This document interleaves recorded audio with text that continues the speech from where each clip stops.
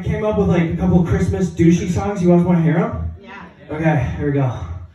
Well, the weather outside is shitty. I wanna suck on all your titties. Before you get creeped out and go, let me blow, let me blow, let me blow. Still don't believe I'm a douche? Oh, it burns when I pee. Oh, it burns when I pee.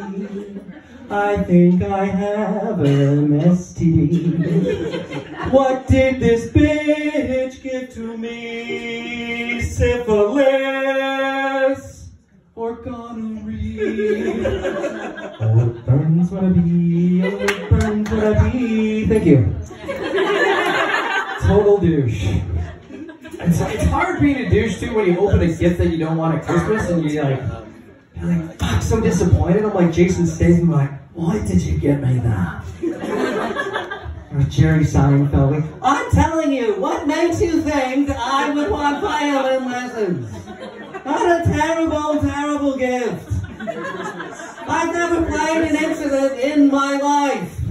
Ray Romano, like, I don't want it! Just take it back! Come on! The fuck were you thinking? I gotta think more like fucking Jimmy Fallon. I think that guy could get anything and be happy with it, man. He can get anything, right? Like, oh my god, this is the greatest gift in the history of gifts. I want violin lessons. This is amazing. Oh my god. And it's on VHS. VHS, man. I'll tell you what, I can't bullshit.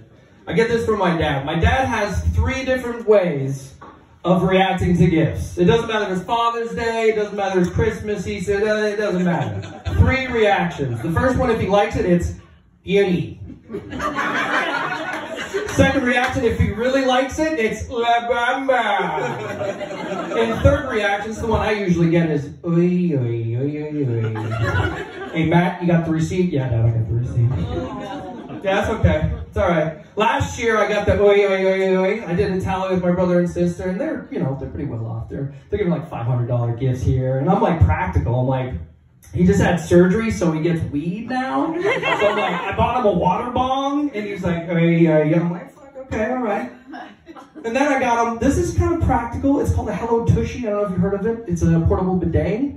Washes your ass. He literally opened it up and went, oi, oi. I'm like, Dad, okay, I know you're not going to like it, but it's a portable bidet. And he's like, what, you don't think I can wipe my ass? I said, no, I think you'll be fine. But you know what, I'll take it back, but you know Howard Stern has one. He's like, what? I said, Howard Stern has one. He's like, oh, hold on, I'll hold on to it.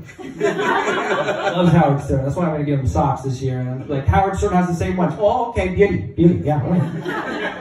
Yeah, man, I don't know. I love my dad, but sometimes he's fucked up. I love him to death, but like, he used to embarrass the shit out of me, man. Like, I did, when I first started dating my wife and I was living at home, and I'd be like, you know, we'd have a long distance relationship. I'm from Burlington, she's from London. So whenever we see each other, we're like, we gotta get it on, right? So I'm living in the basement, and we're just getting it on. And I don't hear anything, and then all of a sudden I hear footsteps upstairs, and I'm like, oh shit, okay, honey, gotta be quiet. Next thing you know, I hear the door open. My dad starts whistling at me, flickering the lights. Hey, Matt, whenever you're done your honeymoon, pal, we got dishes to do. Thanks, Dad. Thanks, Dad. Appreciate it. Real nice. I was living in the basement, and this is another time. My mom wasn't home or anything, and I'm downstairs, and I hear fucking scuffling going on. I'm like, what the fuck's going on upstairs? I come upstairs, my dad's fucking with all the dishes and putting in the dishwasher. I'm like, what's going on? He goes, the dishwasher's fucked. I'm like, well, what are you doing? I'm trying to sleep. He's like, I'm unfucking it. Genius. You're unfucking your problem. Guys, if you ever have a problem in life, just unfuck it. Dr. Phil will have that next book on audiobooks. It's called, okay, welcome back to Dr. Phil's audiobook on how to unfuck your life. Right. I got some funny fucking people in my life.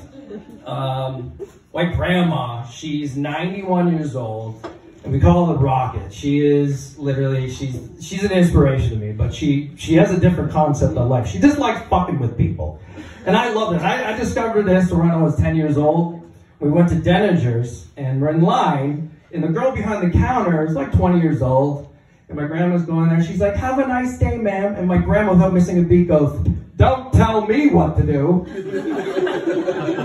The girl's face is like this. I'm like, "Grandma, what are you doing?" She's like, "At least I'm not dull." I'm like, "What do you mean? What does it even fucking mean you're not dull?" She goes, "Matthew, I'm going to teach you something." I'm like, "What?" She goes, "When that girl goes home every day, her mom says, 'Listen, how was your day?' She said, 'Fine. Anything interesting happened?' 'No, I'm that interesting thing.'" Fucking true. It's true. She fucked with me too. It's a good story, but she had surgery because she had cancer, and I waited for her. It was me and my grandpa were waiting in the recovery, and she just finished. She came out, it was okay, and she woke up. I'm like, Grandma, how are you?" She's like, "Who are you?" I'm like, "I'm Matthew, I'm your grandson." She goes, "Who?" And I'm like, "Grandpa!" She's like, "You should have saw your face." I'm like, "Oh my God." I'm like, "Grandma, how do you feel?" She goes, "With my hands. What do you think I feel?" Sharp as a razor. She fucked with me on my wedding. There was 120 people there, and I want you to picture this. I sang a song to my wife after my speech as Louis Armstrong. I memorized the song, I memorized the voice. There's like 120 people standing up, and it's me, and my grandma's sitting right over there with her chair facing the other way. People are crying, and I'm like, "Am I fit through my soul? What a wonderful world." People are like, "Oh my God."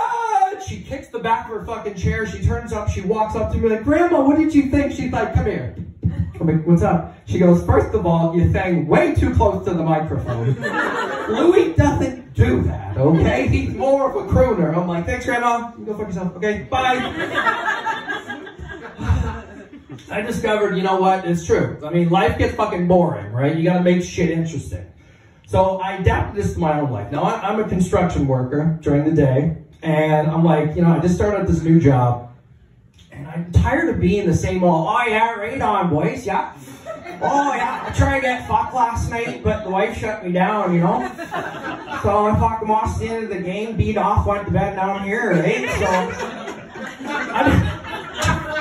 that guy can relate. I'm like, okay, I gotta change it up, I gotta do something.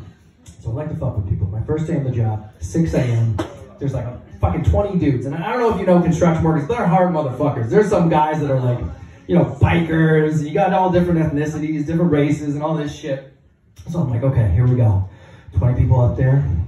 I get my lunchbox. I stand on top of it like a stage. I'm like, "Attenzione! Attenzione! Hi guys, my name is Matteo, and it is my first day today. My nickname is Gillette because I am the best a man can get. Hello." That's right. Little backstory. I hate rain, love puddles. Just in case you see me frolicking around in puddles, it's best to just let me finish. Just leave me alone. And then the guy's face is like, "What the fuck is going on?"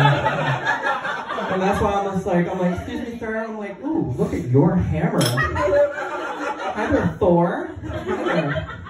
Can I touch your hammer? I bet you can swing that, right? Yeah, I bet you can. Oops, you just scrapped a screw. Let me pick that up for you.